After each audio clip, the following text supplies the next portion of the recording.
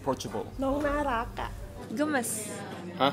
He looks cheeky ผมคิดว่าน้องเขาเหมือนส้มครับไม่เหมือนแอปเปิล Huh? 很肥很可爱 ผมคิดว่าน้องเขาเป็นเด็กผู้หญิงครับ Ya udahlah. So, tell me more about this rebranding project for HappyFresh. So we are a 4-year-old company, and it's about time we look at this whole rebranding process. This is David, VP of Marketing. He really wanted the rebranding to happen. We look at how it's going to represent us and how else we can improve it.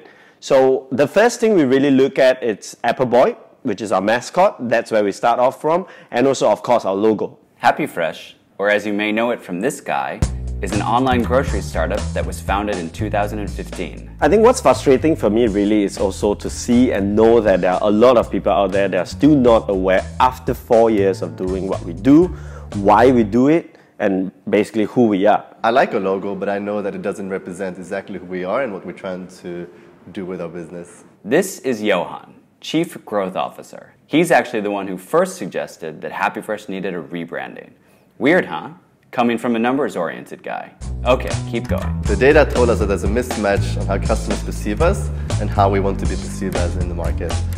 We needed a brand that can unify us across the region. Hold up, guys. This is easier said than done. And it actually took a long 11 months of collaboration with our branding partner for it to be finalized. It's not just about the logo, it's the whole package. We want to make sure that the logo and the package represents not only what HappyFresh is today, but also what we want to achieve in the future. And here's Guillaume, CEO, with, you might have guessed it, the vision and the mission.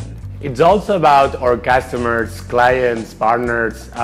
We want to empower people to make smart choices when it comes to food, when it comes to health, lifestyle, environment. So the brand should really empower that message across. We are actually having an impact into millions of people's lives and livelihood. So the feel and touch of the brand should really carry that on. Okay, the branding team is taking notes. It needs to stand out, but not be too crazy. So we asked ourselves a lot of questions during the rebranding process, and I think one of the questions that came out was, how's our personality going to shine after this? Is color going to do the trick? Should we change our main colors from orange and green to something else? You see, with the problem that we have is we don't want to change so much such that people don't even recognize us anymore. No, that's too realistic. Is it welcoming enough? Is it like smart enough, empowering enough, bold, but yet still friendly? It should resonate with our customers. We need to strip it down and keep it simple. Modernizing the brand by adding that component of trust that our customers already have with our brand, and bring it all together with a sense of maturity to it. We need to go back to the basics. Okay, now they're getting somewhere, and guess what? It all started with Apple Boy. Stripping it down from where it looks like, shapes, colors, and finally representing it with typography. Ta-da! What do you think, guys? I like it. Yes, I love it. It's good. We've stripped down the logo and removed Apple Boy.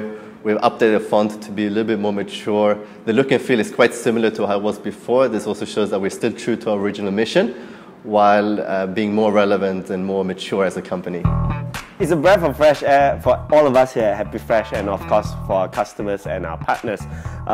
Right from the new logo to the whole thing that is going to come with it, like the visual, the photography style, the font type, the colors, basically the new look and feel and the way we sound.